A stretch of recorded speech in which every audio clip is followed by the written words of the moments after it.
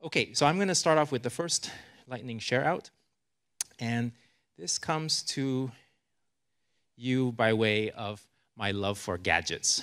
So I'm a gadget person. I love anything technology, except when it comes to educational technology, I generally am really skeptical because it hasn't worked well many times for me in the past. However, there are certain things when I try them and when they work that I think, oh my gosh, maybe this is changing my mind. And so I'm going to share with you something about how maybe we can use technology, especially these tools that let us synchronously work together to create new ways of interacting together in spaces, like classrooms. Okay, so I'm going to go through a couple of different examples with you. If you want to participate, it would be fun if you did. You will want to pull out your computer or your phone, smartphone that has some internet-enabled thing, and I'll tell you when we're ready to have you participate. Okay. So let me start with not math example. So everyone here at Harvey Mudd, the students at least, everyone takes a first-year writing course, and a lot of us teach this first-year writing course. Rachel has taught one with me. When we do this, I typically have something like a best sentence makeover contest in class.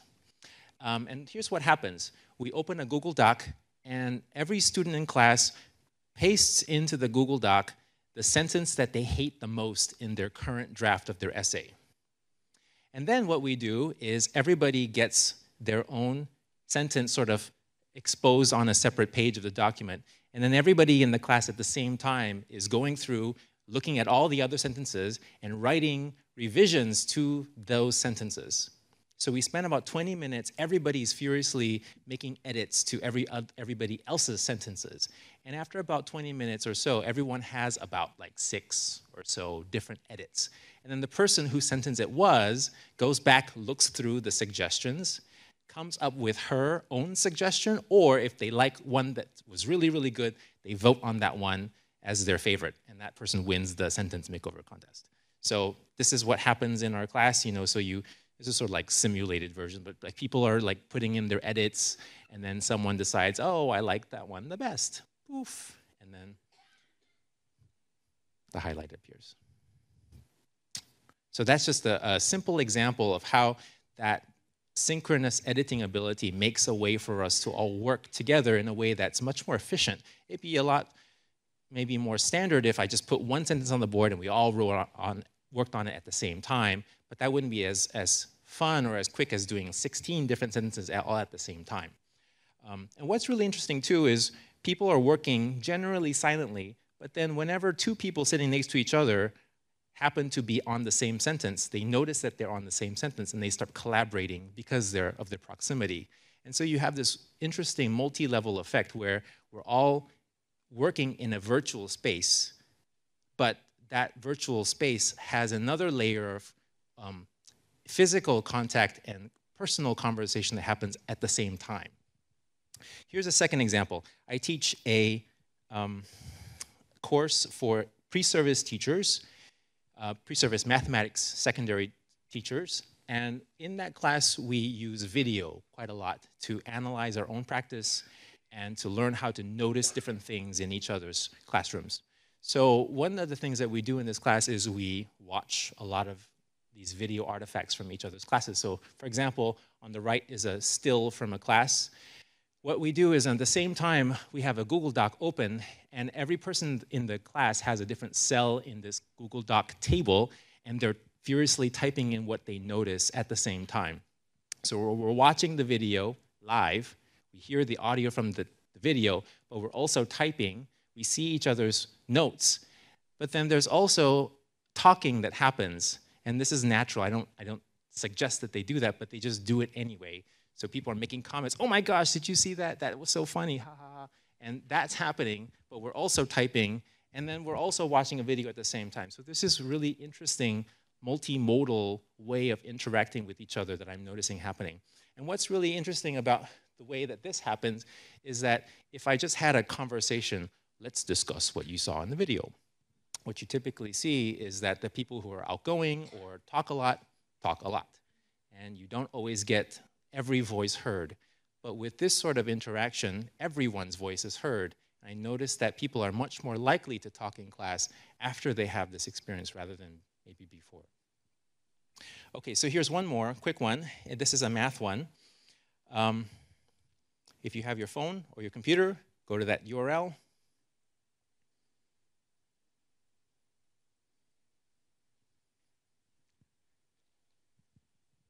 Okay, there are about 100 people in this room. Anybody want to guess what is the likelihood that 2 people in the room will have the same birthday? I'm not saying year, but month and day. Okay? Is it very likely, unlikely, 50-50? Very likely. Okay, maybe you already know the punchline. There's a lot of math people in the room. Okay, but how about 3 people in the room having the same birthday? Yeah, okay. So I think a lot of, if you walked up to a person who wasn't very mathy or thought about this a lot, you would think like, oh, there's 100 people, there are 365 days, so the chances that 2 people have the same birthday would be like maybe a third. Well, it turns out that if you just picked 100 people off the street, the chance that 2 people don't have the same birthday is 3 in 10 million. Okay, so it should be very likely that 2 people have the same birthday. So if you're already on the bit.ly link, it's a Google spreadsheet. Follow the instructions there. You're supposed to find your birthday, change the date for your birthday to blue if it's not been blue yet. If it's blue, change it to green. If it's already green, change it to red. Okay, so now we're watching to see if we have any greens. Is that a green? Is March 5th a green? October 12th is purple. I don't know. People, are you following the instructions? Purple is not blue or red. How do you change the color? On the toolbar, there's an icon like that. Click on that and then change the color. Okay, if you're using a smartphone, it might be a little more challenging. So.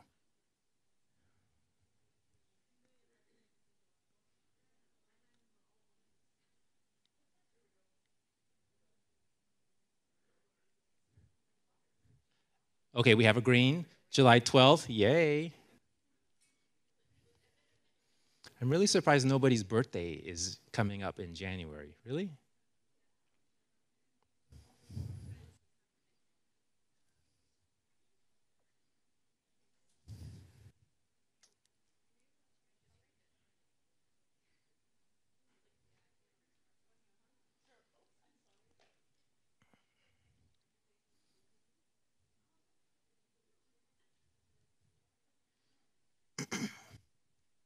Okay. Thank you so much. Now, before we have our next person come up, so I did that share out. I had an ulterior motive for doing that. I also wanted you all to try something else because we need to vote on what topics we want to discuss on this afternoon. So now what I want you to do is if you have your smartphones or your computers, please go to this URL.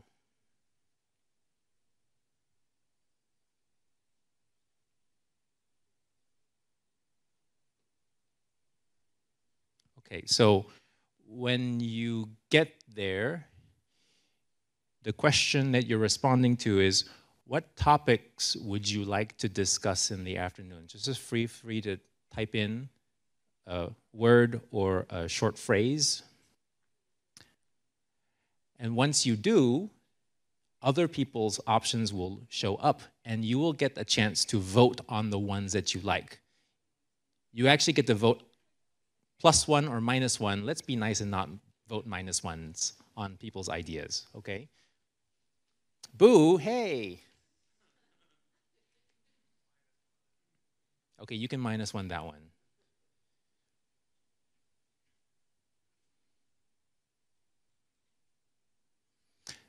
If you're looking at the list of suggestions, you'll notice that there are 2 categories, new and top. Okay, so if you're looking for one and you can't find it, you might be looking at the ones that were new, like just recently entered, or top, the ones that are getting the highest votes.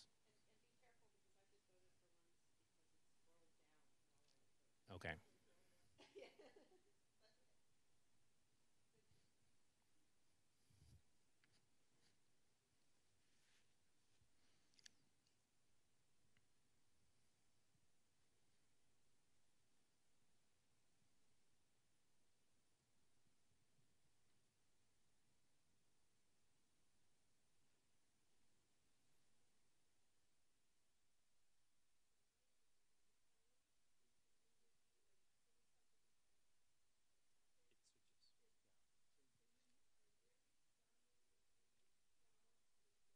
Yeah, yeah.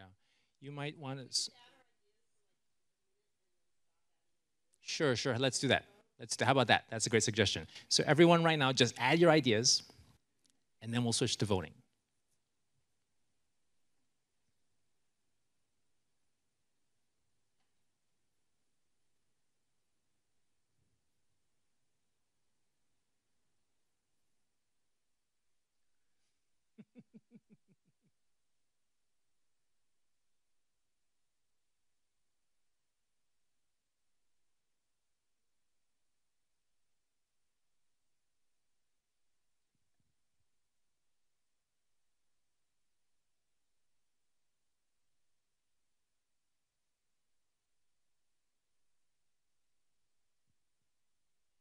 Okay, now let's switch to voting. So if you haven't already voted yet, or if you want to vote more, go ahead and vote on the topics that resonate most with you.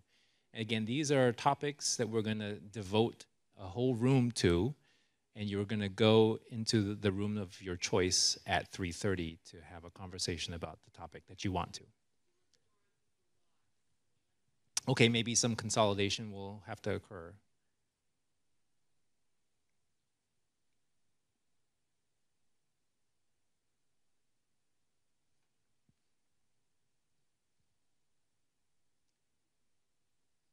Okay, tell me if you need 30 seconds more or 60 seconds more or nothing left.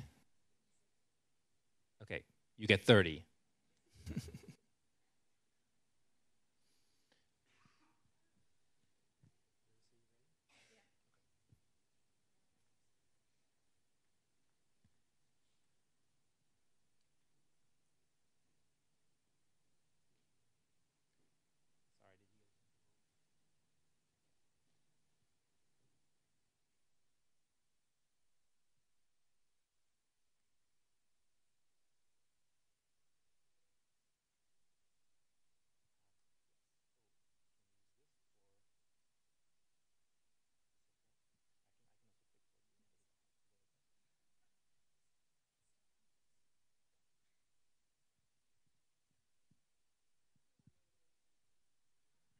All right, how about while that's going, let's give our attention to Larissa Schroeder, who is our next lightning share-out speaker.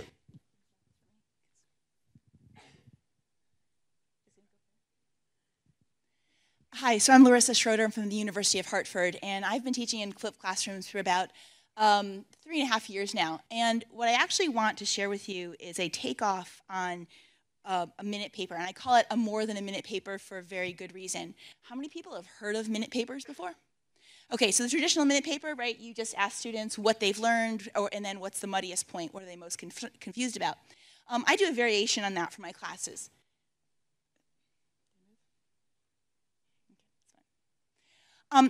And really, the purpose behind this is something called formative assessment for learning. So my background, you have to understand, is that I am a PhD in education, mathematics education specifically. And so for formative assessment for learning, we're really designing prompts that they're designed to promote learning and not to evaluate students' learning. So they're not a test or a quiz. My students do not get grades for these things. They're intended to provide feedback for both the students and me as the instructor. And I use them heavily to alter instruction for my students, either at that time in class or more likely for the subsequent class. So what do I do for more than a minute paper? This is an example of one of the things I give my students. And oftentimes it's something that I've just handwritten up on on my slide deck before we start class. Usually they're only handwritten and not more formal because I also have a formative assessment process that I use for the students' work they do outside of class before coming into the class. They've got to submit something and tell me, answer some questions, and also tell me what questions they have. So I have an idea of where I want this question to go before I get there, but it's not soon enough for me to type it up and make it look pretty. And the basic idea is my students work in small groups, usually of 2 or 3. I teach in a classroom where I have movable tables, I have 3 projective surfaces, and I have 13 to 16 classroom iPads. So my students will do these on the iPads with a partner, and then they'll email them to me. They really serve 2 purposes. One is to get them talking again with each other and to get some feedback from their peers and to get feedback from me. It also provides a way for them to summarize the class. One of the common complaints, if you want to call it that, from my flipped courses, the students don't have notes like they're used to. I teach first-year students. They don't have a note. I mean, they have a notebook, but they don't have me standing at the board saying, you do this, and then this, and then this, and it's in their notes. So this gives them an opportunity to try to synthesize what we've been doing in class. And since I mail it back to them, they also should get a something for their notes. I'm not sure how this is going to work or how much sound we're going to have, but I want to show you what this looks like in my classroom.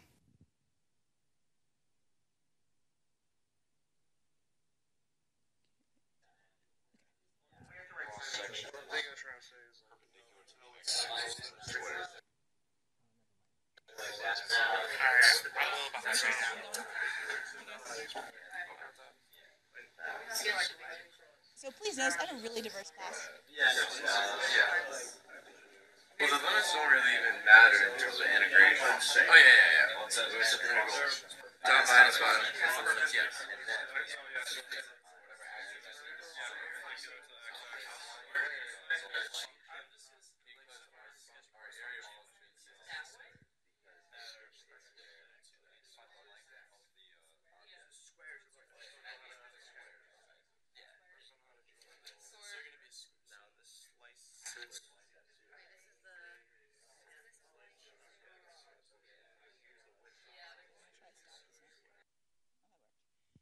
So as you see, as you look around the classroom, all the students are actively engaged. They're all talking with each other at this. At one point, one of the girls was going like this, trying to slice through her solid and talking with her partner there.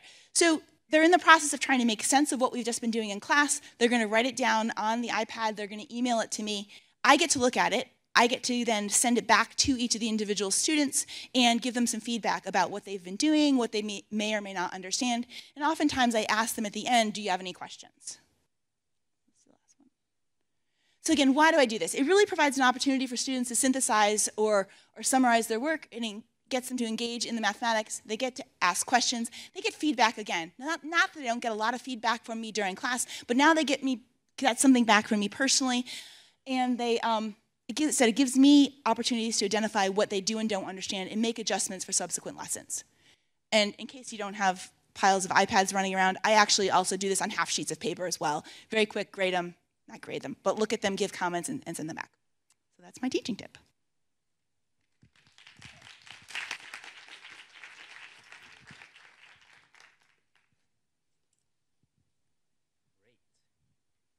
Thank you. Now we're going to welcome Sara Clifton. Oh, no, sorry. Nope, sorry, I was out of order. Sorry, Beth McClanahan. Sorry.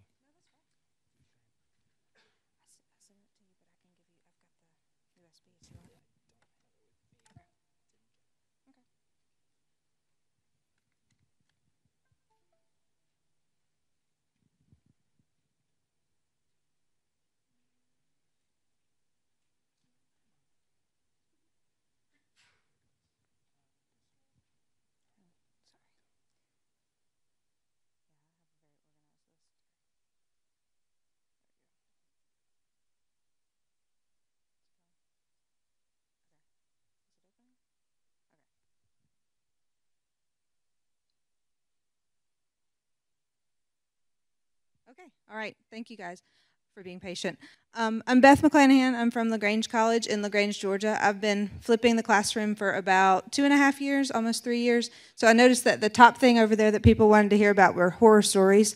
I don't have horror stories necessarily, but I do think I have I've been doing this and figured out what doesn't work or how to go about some issues that I've encountered when flipping the classroom. So I'm going to talk a little bit about what happens when this happens, or what you can do to fix problems that might occur. So the first thing that happens to me, I don't know if it happens to you, but I have a hard time getting students to do homework outside of class. Does that happen to anyone? Really? So it's not just me. Okay, so no matter what the homework is that I assign them, I have a hard time getting them to do the homework outside of class. So now that I've made the homework being watching the videos, I have a hard time getting the students to watch the videos. So that's my first issue, is challenge number 1. Students do not watch the videos. I feel like I'm in a tennis match trying to field all these things that keep happening in my flipped class. So I can't get them to watch the video, just like I couldn't get them to do the homework before. So what do you do when the student doesn't watch the video that you've worked so hard on? So the biggest thing that has helped me here with getting students to watch the videos and having students have notebooks that have notes in them is to give a quiz at the beginning of class each day. So I post the video, they have to watch the video, they take notes on the video. Their notebooks are beautiful now, by the way. They come to class and they take an open notes quiz on the video at the beginning of class. So this gives me a way of knowing what they know already and assessing them a little bit before an actual test too. So when I'm walking around the classroom, I already know who doesn't understand the material based on grading these quizzes. So I can kind of focus a little bit more attention on those students as well. And you know, some students are not as willing to ask questions, and I know that I need to go spend more additional time with students who aren't doing as well on the quizzes. But I have been surprised that their notebooks this semester have looked so much better after giving these open notes quizzes. So they actually can read their notebooks and everything. So that's my solution to the students not watching the videos. I know that sometimes people embed quizzes in the videos, and I haven't done that yet because I am just not technologically advanced enough to do that. But this is kind of my low-tech way of getting them to watch the videos. The second thing that I've had happen is class attendance. Again, I don't know if anybody else struggles with this or if it's just me. Sometimes our students feel like they just don't need to come to class, and especially now that the video's online, they're like, oh, I can learn everything I need to learn at home, and I don't need to come to class because I don't need her help. When they really do need my help. I teach all remedial math courses. All of them need my help, I promise. So I need them to come, but all of our homework that I give is actually online as well. We've tried doing a completely online class, and with my level of student, it was a complete disaster. So I need them to come to class so that I can help them. And the biggest way I've done that is the same thing with the daily quizzes. That counts towards their grade. So obviously if you give a quiz every day that's in class, hopefully that's another way. And then the second thing I've done is to limit class, the assignment access. We use WebAssign for our homework grading tool. And so I make it where the assignment opens at the beginning of class and it closes at the end of class, unless the student is still working on the assignment at the end. If they are still working, then I'll extend it for that student. But I only have a small window of time for it to be open so that they can't just sit in their dorm room and do it whenever they want. I want them in my classroom working on it when I can help them. That's the whole idea behind the course. So limited assignment access is my way of dealing with that challenge. And then the third challenge I was going to deal with was the student-teacher ratio. I'm only one person, so walking around the class and helping this many students all at once, if there are so many questions happening all at the same time, was sort of difficult if I had above 15 students maybe. So the couple ideas I've dealt with this is, one, getting a TA. If you have a class size above 15 to 20 students, it's probably helpful to have somebody else who can walk around and answer questions. And then the other thing that I'm going to start implementing this semester is some sort of partner collaboration, where before you raise your hand and ask me a question, you're going to ask your partner first and see if that will help me be able to help more people, but also the students be able to explain things to other students, because that's a great way of teaching as well. And those are my challenges. I don't know if, I'm sure there are others, but they're not really horror stories, but I've had things happen especially when I had no way of assessing whether the students were watching the videos or not. That was not good. So you have to make sure you have some way to do that. That's all. Let's see if I can get it. All right. In the interest of time, maybe we'll just do one more today, and then we will continue tomorrow.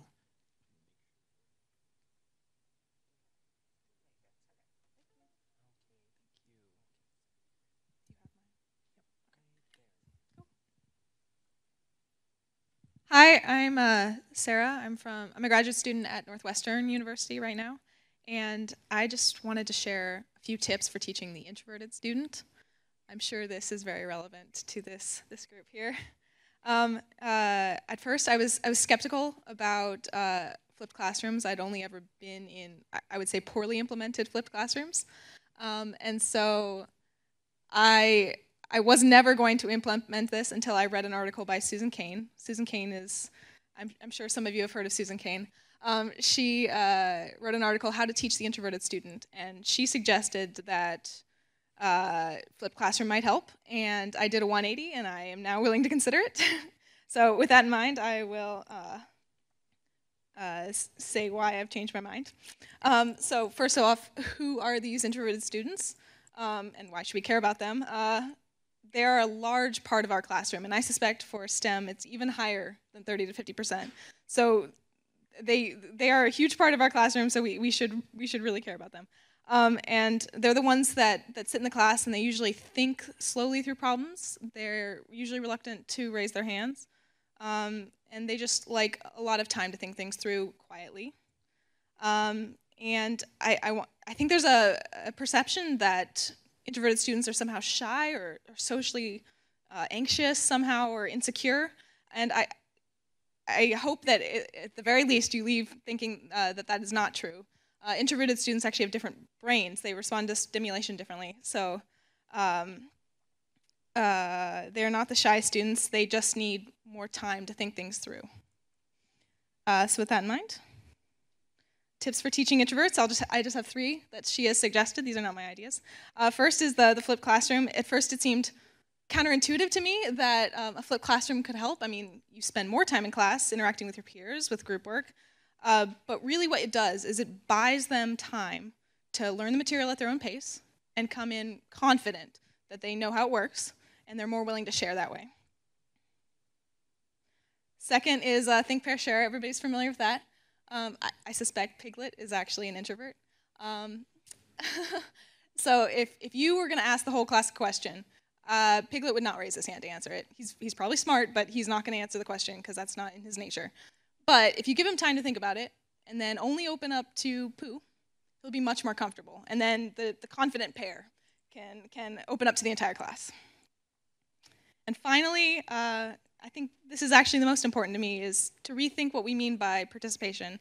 Usually our classes have some sort of participation points in it, and I'm not convinced, at least with working with my colleagues, that we're actually grading what we want to be grading with participation. A lot of my colleagues, they seem to think that like raising your hand and speaking is how you should get your participation points, but this is definitely not comfortable for most introverts, even though they are participating. So, for instance, in this classroom right here, in the traditional sense, one person is getting a participation point right now, but for the rest of them, they're all engaged. You can tell they're all engaged. I would be lucky to have this classroom. They're all staring and they're all thinking things through. So I think they should all be getting engagement points, if that's what we're talking about. And so that there's lots of different ways that introverts prefer to get their participation points, and thinking quietly, actively engaging but not necessarily speaking would be helpful. And also online participation is much easier for introverts. They can think things through before they type in a comment and help out. So those are my tips. And in 5 minutes, I can't really go over all of them, but this is a bunch of Susan Cain's work on helping out introverts, and I would love to talk about this afterward with anyone. I'm Samar. I'm from Framingham State University, and I teach nursing. And our classes are hybrid or blended. We're kind of confused about what that term is, kind of after this conference, not being really sure, but we teach RNs who come back to school to get their baccalaureate, and the way it principally goes is half our classes are online and half our classes are face-to-face. And when we meet, the classes are long, they're 4 hours. So that I try to create a lot of activities to mix it up. And I was thinking, since yesterday's presentation on introverts, I was thinking about how that applies to this exercise. But what I do in a lot of cases is I do something that we call shark tanking. And we figure out, the students come in having prepared, and then we sit down and I give them a scenario to use what they've read about. And typically the class is the Board of Health. We try to, and they have to compete for funding, and the class votes on what project they would fund. So that's kind of how it fits the shark tanking mindset. For us, we teach, our curriculum is organized around a public health mindset. So we talk a lot about public health principles in our nursing classes. And the two examples I'm just going to show you really quickly are from my informatics class. I teach nursing informatics to RNs. So again, we just look at things.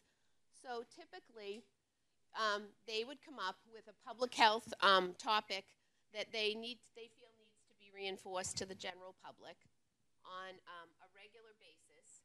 Once they decide upon it, they tell me what the topic is, so we don't have redundancy. The students, they always have to mix up the groupings, so I encourage them to go to people they don't know in the class. As the class goes on, they tend to know each other anyway, but in the beginning, it's good for them to mix it up.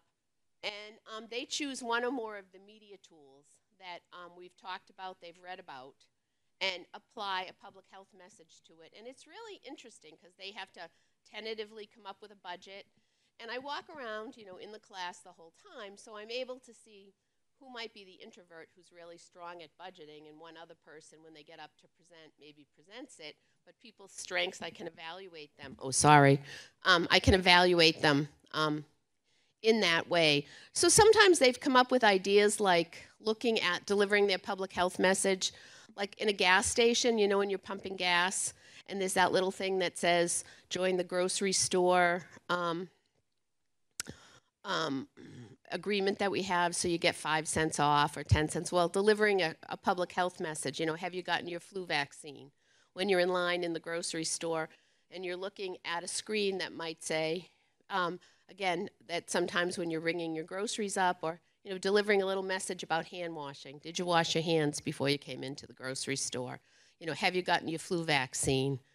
Are you HPV or shingles vaccinated? Any of those kinds of things. And it really, it just, in a 4-hour class, it causes people to mix it up. It causes them, and they really get competitive, which is kind of funny. So it's really it turns out to be a good exercise. Another one is, this was another one for the same class. Your coordinator for a public health office in your state, as you visit the health departments, you're confronted with a seeming increase in sexually transmitted diseases in 15 to 19-year-old females. So again, as a group, they figure out how they're going to substantiate their findings, address the clinical issue. What would be your initiative? And they have to use some of the tools that we've been reading about that week in the class. Who are the key partners? And again, I think this makes them kind of integrate it and move it outward. And then again, present to the class. Who would be your funding board, your approval board? And it gives students an interesting opportunity to look at interventions. And some of them, they start out being really basic, but then as they get competitive and they realize their peers are going to come up with some really interesting and creative ideas, they then do the same thing. So it's turned out to be a great opportunity, especially early in a class when I'm trying to get them to work together and get to know each other. And it can be used in a number of different ways. So it's been a really successful exercise for me. Thank you.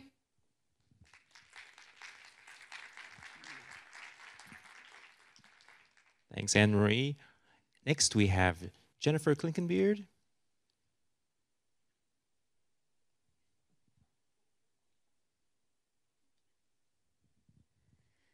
Good morning. My name is Jennifer Clinkenbeard. I am a math teacher at Cal State Fullerton, and as I've talked with many of you, I'm also working on finishing up my PhD in math education here at Claremont Graduate University.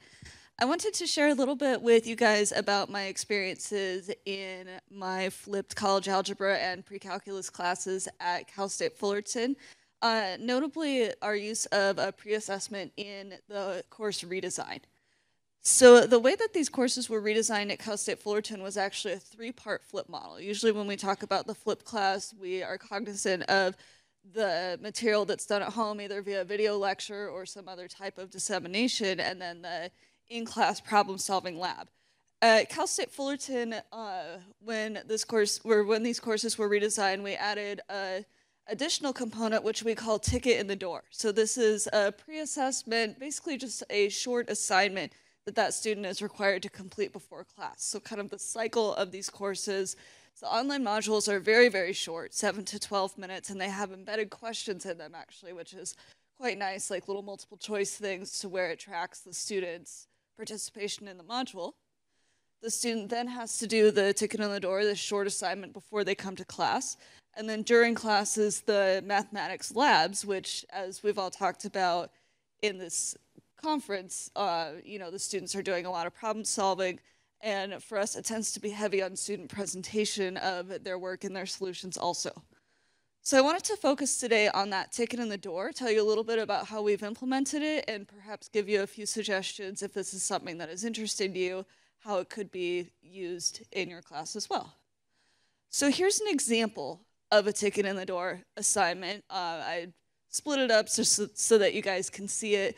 It's basically like a very short quiz format thing, usually 3 to 5 questions that align with the information that was presented in the video module. So this is on a section, linear versus exponential functions. If you do not teach math, it's just sort of a basic thing that you would see in a college algebra course. And you'll notice these questions tend to be a little bit more procedural. So it has some built-in scaffolding that the student is doing what we might consider the easier problems independently before they come to class. A couple of options you might do if you're thinking, oh my gosh, I already had to record all these videos, now I have to write quizzes to go with every section too.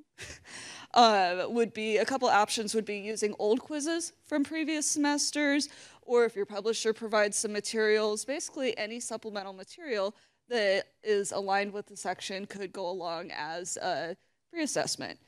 You could also use different types of activities. We've usually done this quiz type thing, but you could do some reflective writing or concept mapping, something to show that the student was really engaging while they were watching that video.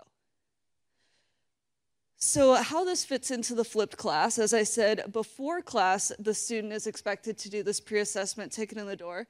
It actually opens up, becomes available to them when they finish the video module. So once they have completed, clicking through, watching it, answer the questions, then the assignment opens. This is actually relatively easy to do in Moodle, and I'd be happy to talk to you about that. You could also just make it freely available. Download this and work on it while you're watching the video. The student is expected to print out the ticket in the door and attempt the problems before class. I say attempt because they're not perfect. And I think this is actually a strength of this particular teaching technique because it teaches them that it's okay to be wrong. They get their points as long as they have attempted all of the problems, and if there are things written down that are wrong, it's okay. You're not penalized for it at all. And so a couple of options for accountability. How do you know they actually did it before class? Well, you can either just check them real quick at the beginning of class via a stamp, or one thing I've actually done that works quite well is asking them to submit it online. They take a quick picture on their smartphone, submit it. You can check the timestamp later to make sure it was actually turned in before class. So that's actually a pretty quick type thing. And then during class, the class begins with the student presentations of their work. We've spent some time at this conference talking about, so you flipped your class, now what do you do during your class time? This provides a nice starting point for a class discussion that's based on work the student has done at home.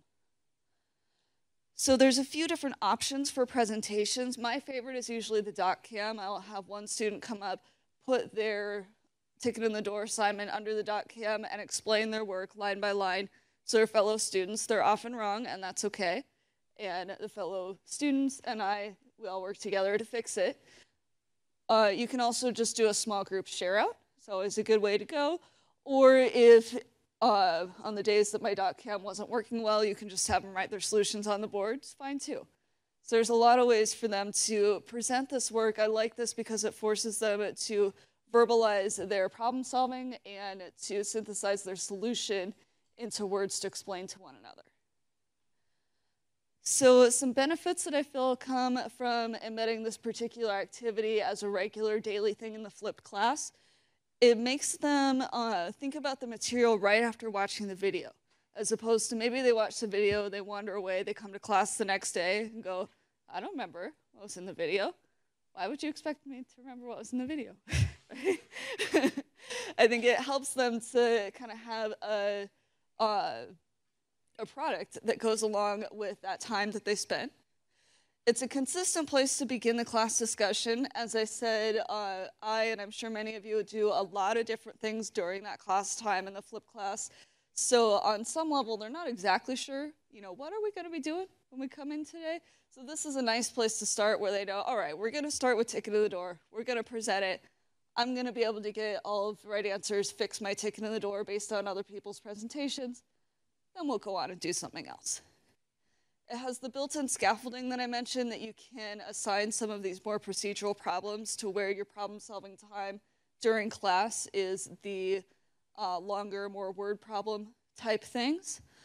It forces the students to practice written responses. I don't know if a lot of you do this, but our college algebra pre-calc classes do their homework online. Is this a lot of people-ish? And I feel this is helpful because when we test them, when we assess them, it's written, right? And so the homework modality is not necessarily consistent with how we're testing them, and so this gives us an opportunity to get them to practice writing these solutions when they will not necessarily get that in the homework. And also, as I mentioned earlier, getting used to writing down things that are wrong and being okay with that and going back and fixing it, I think is a very powerful thing that these students are not used to being okay with.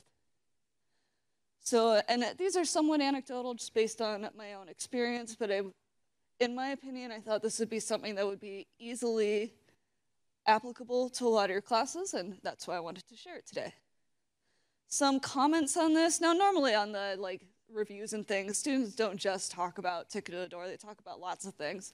But once in a while, they say something about it, and generally it's a positive feedback. We've talked some about getting student pushback. When you try and flip a class, you're going, what? Why am I doing this? So this seems to be a piece that they can latch onto. It's in their locus of control, and they tend to feel pretty good about it. So just some things that they said, not corrected for spelling or grammar. That generally this is positively received, and I know for me as a teacher, it also provides a nice structure to my flipped class in class time. And that's all I have. Thank you.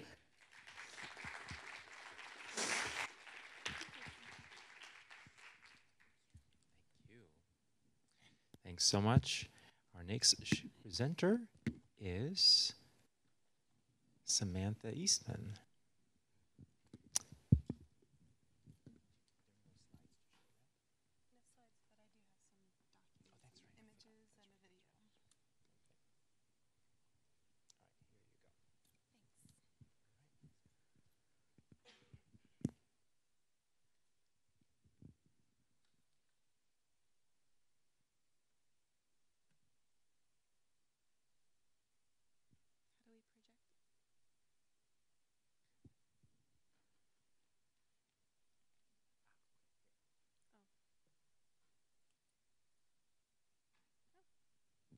Hi, everyone. Can you hear me? My name is Samantha Eastman, and I'm an instructional design analyst at UC Riverside, and I oversee the clicker support on campus. And this is an example of our historical use in unique courses. And you can see here that there are 368 unique courses that have implemented clickers since its inception at UCR in 2006. So what we're seeing here is the spectrum across the colleges and schools.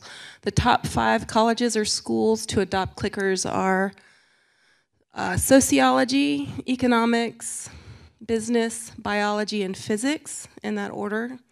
So it is a mix of the science and humanities. So what we're finding is that among the instructors at UCR, that the clicker adoption is kind of a low threshold technology, kind of a gateway technology to adopting additional technologies. It's a way to encourage participation and engagement in the classroom, especially among students who are not very outgoing or don't want to talk in public. So you have the benefit of the anonymity for student participation, and that also provides kind of a segue among instructors into investigating different ways to encourage engagement and participation in the classroom. How many of you here have implemented clickers, have any experience with clickers? Okay, so the ones that we use look like this. They're the HIT system. And we're also finding that some of the instructors are wanting to adopt web-based polling software like Top Hat. We're also experimenting with the gamified version of Kahoot. But we're encouraging instructors to use this mostly for low-stakes participation credit. And we're finding that students are very conscientious about their participation credit, even if it's only 5% of their grade. So another thing is that it encourages attendance, because if students want their participation credit, they have to come to class to use their clickers in class to get that. And I wanted to show you a short video. This was recorded because we had an opportunity earlier in the fall to talk to our 1954 founding class when UCR evolved from a citrus experiment station to a College of Letters and Sciences. We had some of the alumni return, and we wanted to show them what technology in the classroom looks like. And we found that because we're from faculty technology support, that we were kind of missing the student voice. And so we went out and did some man-on-the-street interviews with students. And one of the questions that we asked was, if you had any recommendations or advice for your instructors, what would it be? And this one student wanted to talk about clickers. So I just wanted to share that with you before I close.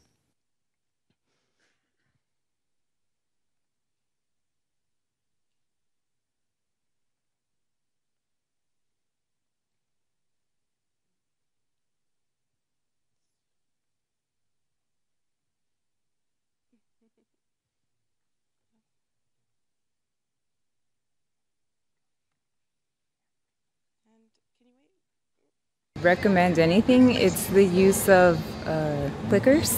Take quizzes, or there's polls, so we get like that immediate feedback on the screen. So what I really like about that is that some professors, not all, they use those for attendance, and that's a good way to get people to attend class, especially if it's part of our grade, our participation grade. So it's a really good way to motivate people to go to the class and stay focused.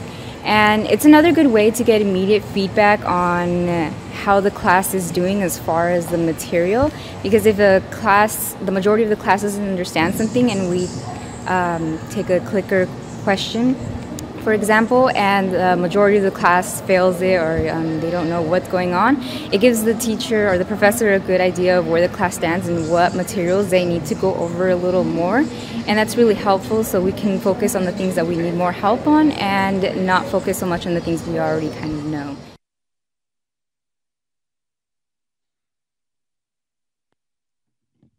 So I just wanted to add that instructors can be creative with the types of questions that they ask.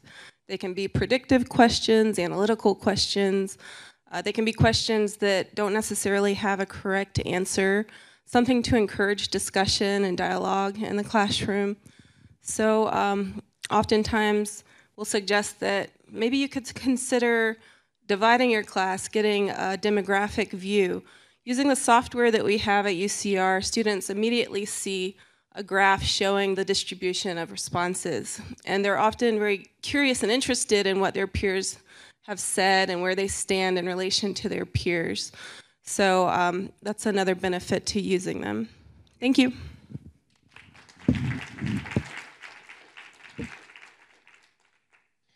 All right, I'd like to invite Magesh Chandramouli to come up. And as he does, I just wanted to say something to you. So when I've done these lightning shareouts in previous conferences, it's usually more like an informal experience. People come up and say something. You guys have been amazing. That everyone has come up so far has been really polished with PowerPoint slides and all of that. And so I just wanted to say that's been amazing, but equally amazing is someone who's just willing to come up and share something. So I just wanted to say that so that Magesh doesn't feel funny about not having slides. Go ahead, Magesh. Okay, everyone hear me? Okay. So thanks for that intro. That was something that I was going to say myself. So this is not, what I'm going to share is not flipped classroom per se. And I told Rachel that I don't have anything prepared, and I don't have any presentation, I don't have any material to show. We just had this talk yesterday, but she still encouraged me to go ahead and share my experience. So if this is bad, she is to be blamed. Okay, so my name is Magesh Chandramouli. I'm faculty in computer graphics at Purdue University, Calumet. I primarily teach undergraduate courses and graduate courses in computer graphics involving 3D modeling, animation, digital lighting, digital rendering. And in my undergrad courses, typically, there is both mid-semester examination and final examination. So over the past few years, what I have been experimenting is, instead of me administering the mid-semester examination, I have handed it over to the students. And contrary to what I believed, it actually increased my workload tremendously. So this is informed to the students very well in advance. It's included in their syllabus, and this is what I discuss in the first day of class, which I did not do because I'm here, so I'll do it tomorrow when I get back. So the students are clearly informed about this, so they are very well aware of this exercise, so that they can start preparing for it right from the beginning. And it will include all the materials that have been covered from the beginning to the mid-semester, like spring break or fall break. And teams are formed, and I use my own software to create the scenes, but yesterday somebody told me about Piazza or something like that, so I'll go ahead and try that. So just to make sure that, like one of the speakers earlier mentioned, how to form teams in such a way that students who are always sitting in one corner never mingle with others. So the randomness mostly ensures that the groups get across. And the students also take weekly quizzes. Like in my courses, every week they have quizzes based on the materials covered earlier. So they don't have much questions about the format of the questions themselves because they are taking it on a week-by-week basis. So starting from week 1, the teams are assigned right in the first week, so they start working with their teams on the questions. And from one of the comments that they gave at the end and even during, they seem to clearly realize that making meaningful questions is far more difficult than answering them. So in order to make these questions, you really have to be attentive in class, and you have to make sure, because if they are there and they are asking a question that is not correct, then the other team will be awarded the point. But there's 3 to 4 weeks before the actual quiz starts, they have to email me the draft. And this draft, I will look at it and I will provide them the feedback. And they work on that for a couple more weeks while adding questions all along. And 2 weeks before the actual quiz, I sit with each team and I go through their questions and I tell them which one of them are wrong, and more importantly, why they are wrong. So this eliminates any ambiguity, any kind of questions that might arise during the actual day of quiz, because the lectures are normally 1 hour and 50 minutes long, and I try to complete it in one class, but sometimes it might spill over. So the more mistakes we eliminate during the initial reading of phase, the smoother it will be during the actual quiz. So then the teams would go against each other. So normally there might be 5 to 6 teams, and there is no winner or anything like that. So that takes a bit of pressure off them. Each team would get to ask questions 2 times and answer questions 2 times. So team A and team B there would be 20 questions that Team A asks to Team B, and 20 questions that Team B asks to Team A. So each team would get to go 2 times and get to answer. They would ask questions 2 times and answer 2 times. The average would be counted as the midterm score. So the past 3 years, this is the 3rd year. It's been going pretty well. And I can also see that their understanding has improved a lot from their scores in the final exams. Also, in the student evaluations that they provide finally, of course, there will always be some who are not comfortable with it, and that's very important because that helps me understand what's wrong with that and improve it every semester. But by and large, students seem to enjoy it because, one, they say that it takes the pressure off them because it's not a midterm examination per se, and 2, because of their involvement, they learn a lot. They are contributing to it. They are not just answering it, but they are developing the questions that requires them to have more deeper understanding of the material. Okay, so that's pretty much it. Thank you very much, and thank you for bearing with this impromptu presentation. Well, if you can call that a presentation.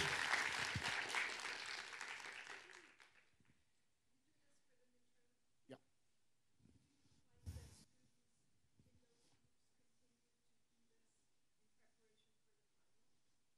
Yes. Yes, actually, that's a very good question.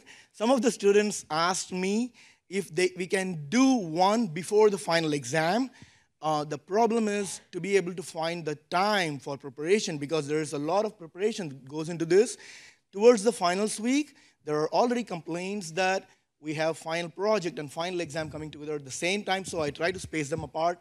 So now I haven't figured out a way how to do this that way, but still, what some students did was they get to form study groups because of this, and they continue that exercise in the libraries. And I personally saw this a couple of times because they can reserve those individual study rooms in the libraries, and some of them said that they did it. So the next semester I went in and saw they actually did it. So that was a nice thing, but I don't know how I can do this towards the finals because those periods are extremely stressful for us as well as the students, so I don't know how I can do this over the finals.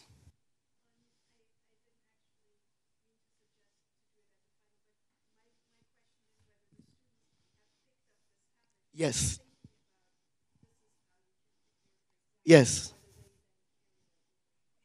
They did. Thank you. Thank you very much. Thank you, Magesh. Could I invite Rick Olson?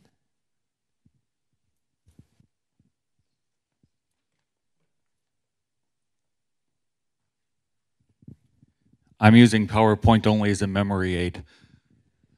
I'm Rick Olson. I'm from the University of San Diego, not to be confused with San Diego State or UC San Diego. And so this is just a quick top 10 list of things that popped into my mind. Some of them are directly related to flipping classes. Others are just things that we should be doing. The first is we all know that we should always be creating learning objectives and maybe even sharing them with the students. But that's especially important when you're flipping the class because you aren't in front of the students able to remind them of the learning objectives. You might as well make things transparent right up front and say, these are the learning objectives on an opening slide. Elisa had a pretty clever idea, and she's organizing her flipped classes where each video is a learning objective. So that way, if students are wondering what the learning objectives are, they just need to look at the titles of the videos, and they've got them right there. So that's a pretty simple, easy tip. When you're making your videos, don't use a terrible Logitech headphone microphone. Go out and buy yourself a decent microphone, something like a Blue Snowflake microphone that'll actually be relatively good, and then accept reality. Your voice really does sound like that. You're the only person that doesn't realize it, and better headphones or better speakers and microphones that won't help you. The students really don't care. They're used to it. Just get on with it. Most of my lectures are droning disembodied head over PowerPoint. And so the next few tips sort of relate to that. When I prepare my lectures, it's slide after slide after slide of content, and then I just talk over it. And when I was first making videos, I'd talk, and it's the way you'd be doing a class. You're in the middle of a paragraph in a sentence, and then you hit the button, and you get the next slide, and then you realize that you have to go back there and edit it. And you change slides in the middle of the sentence that you want to take out, and it's very clumsy. So it took me dozens of videos before I finally figured out that you should put all of your talking on one slide, then stop, then change the slide, then talk, so that you can edit. It's especially important if you're using the current version of Captivate, which is much clumsier for editing than previous versions. It takes a little discipline, but it makes your editing much easier. Another thing I learned late. So I had my course in the can, and it was lecture 7. And so I recorded lecture 7, and now I want that to be lecture 9. And I really don't want to re-record the lecture. So I can put little white boxes over things, but don't put chapters, because your author's going to change the chapters, or you're going to change the book. Just make everything generic. Then you can put titles on the videos, and people will think that you did it in order, but that's easy to change later. I use a tool called Classroom Presenter, and it's mostly the bomb for if you're using a PC. It's got some quirks with Office 13 on my computer, but not on Susan Lord's, so I don't know what the deal is. But the wonderful thing about Classroom Presenter, it comes out of University of Washington, is that it lets you do this. In this corner is what I want the students to do. I want them to write the dual for this linear programming problem. That's on the screen that's projected on the wall. Up in the right is what I see. There's text on my screen that they don't get. It has, in the lower left is the solution to the problem, so I look like a savant when I'm explaining what's going on. Up in the right, upper right is a little reminder to myself of the order in which I want them to do the operation. So if students get stuck on something, I can say, did you convert them into the max yet? And so that's a useful thing. If I'm doing a video, that's a reminder to me as a cue, so I can look at that screen when I'm talking and know what I'm going to say. And when I want to write out the problem on a tablet, I can trace the solution, and I don't actually have to solve it, and I get it right virtually every time. In the lower right-hand corner, I have little things that you want to mention, amusing anecdotes or whatever. So this is a reminder that when I talk about this SOB method for converting a primal to a dual, I want to mention Arthur Benjamin, who's on the math faculty here, because he can multiply 6-digit numbers in his head faster than you can pull out your calculator, and he's the guy that came up with this SOB method. So these are little reminders that you want to make sure that you hit. This is a thing that everybody misses on the final. So you can mention that in real time, then not have to say, oh, remember last week? That was something you'll forget on the final. So that's a cute tip. Classroom Presenter. I would use Windows ME if I had to be able to use Classroom Presenter. It's that good. So one of the things that I did pre-flipping was I created video solutions to homework problems. Students, in class would say, we want more examples, and I'd say, you're not going to get them. So I created videos of me solving problems. It was better than the typed out solution because you can tell them why you are doing something. So I'm reading the problem statement and I see this, and that suggests it's not normally distributed, so I can't use the normal distribution, and they might see where the numbers come from. If you don't have the time for do it, and you have a grad student, have your grad student do it. If you don't have a grad student, have the students in your class do it. Have them create the videos. After a couple of years, you will have a huge library, and students will think that they are awesome. If you haven't read it yet, download A Mind for Math by Barbara Oakley. It's a lot of sort of the psychology of how people learn and tips for how to learn. We were talking yesterday a little bit about how you help people who are struggling and get them over the initial hurdles. She is someone who started out with zero ability for math or science and became an engineering faculty member. So it's an awesome book. It's an easy read, and it has a companion Coursera class. It's the most popular class on Coursera, Learning How to Learn. Make all of your students do that, particularly if you teach intro classes, Engineering 101 or something like that. First week on campus, they do this. This Coursera class is 4 weeks, 1 hour a week. Anybody can do it. They'll save an enormous amount of time, and your students will learn how to learn, and you'll get some ideas for how you might change your class, including this one that I thought of last summer and I'm going to try this semester.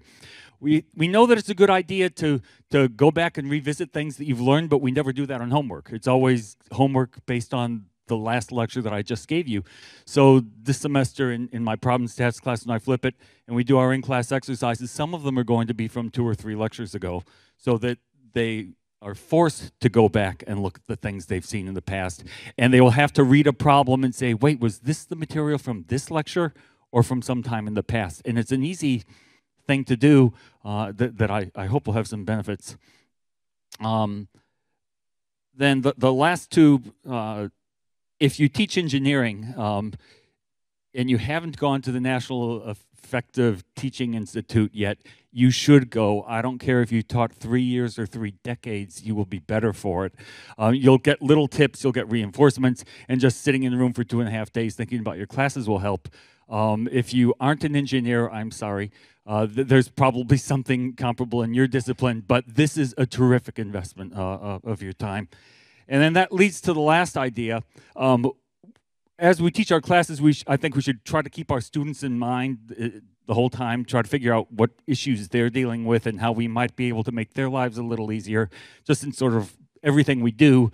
But my reminder of that is sort of if you have handouts in your class, and I suspect that you all do, when you give them handouts, always give them handouts with holes in them. It's a little thing. It costs you nothing, especially if you aren't the one making the handouts. Give them to the students. They won't lose them. They'll put them in their binder. It'll be there right away. It's just a small thing. And if you have Carly German in your class, when Christmas comes around, she will bring you handmade peppermint bark. So these little things make a difference. And if you think hole punch, you'll probably carry that over to the other things you do in your class.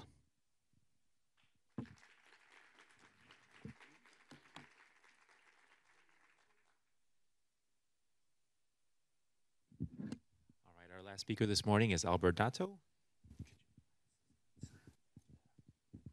Hi, I'm Albert. I'm an assistant professor here at Harvey Mudd College. Welcome, everyone. So happy to see everyone from all over the country be here today and yesterday. So I have an admission to make. It's my 3rd semester here, and I know nothing about flipping a classroom. So with a show of hands, who's flipped a classroom, or who has not flipped a classroom? Good. For those who have not flipped a classroom, who has not made a lecture video? Good. There's still a good chunk of us, right? So I attended this conference just because I want to learn more about flipping classrooms, because I know nothing about it. And the one thing that I've learned is we have to create content for our students that they could look at prior to actually coming to the class time. So I was really concerned about that, because I'm 36 years old, and at least when I was an undergrad, and for those who are older than me or around the same age, when I was an undergrad, when you came to class, you had 2 options. You paid attention, or you tried to pay attention, or you fell asleep, right? And but nowadays, students now can pay attention, they can fall asleep, they can go on Facebook, they can go on Netflix, they can do Snapchat, they can go on Twitter. There's so many things we're competing for their attention in the classroom. So when we're creating content for these students, they just in their dorm rooms or in their apartments, we're still competing against the same thing. So creating content is one thing, but creating good content is another thing, because the things that the students can do in a lecture, they could do even worse, when they're dorm rooms. So they could be watching your video, but if you have a boring video, they could easily log on to Facebook and have your video playing in the background or something. So that was my concern about flipping a classroom. So if I wanted to, so one way to create content is to create videos. Oh wow! So then I said, wow, now I'm going to have to learn how to create videos, and I've never used video editing software before. Oh boy. So, and another thing is, I didn't want a video with just my face on it. I don't think a student wants to see my disembodied head floating on their laptop for a good hour, hour and a half, or 6 minutes, not even 3 minutes. So one idea that I had is, okay, in my lectures, I like to use videos from YouTube. So suppose I want to teach a course or a lecture where I'm looking at masses and I'm looking at springs. So the first thing that came to mind is, hey, well, why don't we look at people on pogo sticks? Like, students will want to look at that. So if we can cue up the first video, and we go to the 2-minute mark, there you go. So here's a guy trying to break last the record pushed an orange across the floor of Terminal 4 at wait, why don't I just have 24 minutes and 36 talk about that? Right? So here's a guy on a pogo stick, and I go, all right, well, I was talking to Darryl about this, and we were talking about, well, if you want to lecture about something, it would be nice to have your face in the video as well. Now, I didn't want the whole video. I only wanted this 20-second clip of a guy jumping on a pogo stick, and I wanted to talk about it. Shoulders. So I go, all right. So I want this video. I want 10 seconds out of this video, and I want to stick my head in the corner, and I want to narrate this video with my head in the corner. So we used Camtasia, and it was surprisingly easy to use. And Darryl sat me down, and in about less than 10 minutes, so if we go to number 2, so in less than 10 minutes, what I did was there's a 10-second delay. So Camtasia allows you to take the video, splice it to what you want, and there's my head on the bottom right, talking to this guy, and I'm narrating it. It's not a good video. But I was able to actually produce this within 10 minutes of instruction. Technology, and I may so I could imagine having the pogo stick, me in the corner, and then me probably drawing equations on the video itself. So then I got hooked. I was like, wow, that was super easy to use. So let's key up video number 3.